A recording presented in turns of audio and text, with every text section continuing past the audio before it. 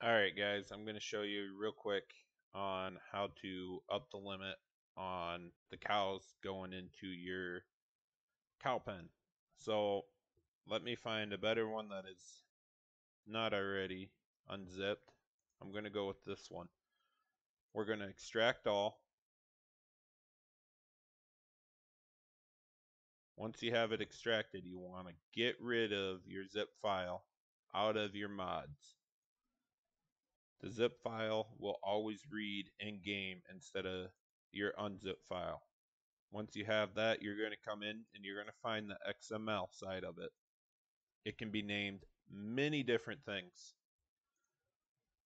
So it's all about how you find it, and I got some animated triggers and stuff in here. So with that, you want to skip all the way down until you find the husbandry part.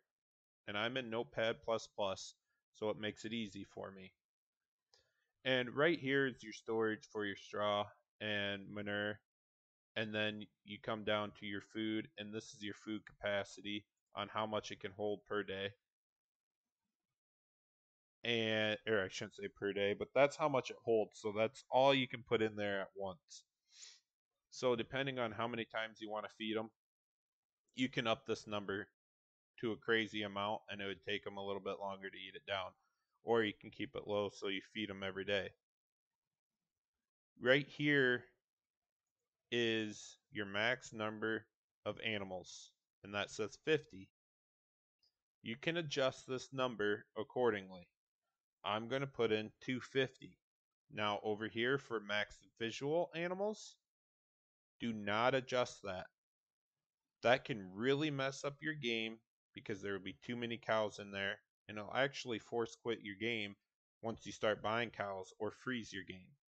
It is as simple as this, a nice short little video, and then if you want to change it so you can see in store,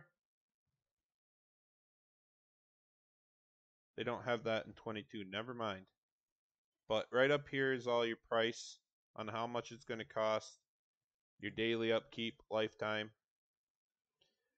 and all this other stuff you guys do not need to worry about to change the animals, the amount of animals in your pen.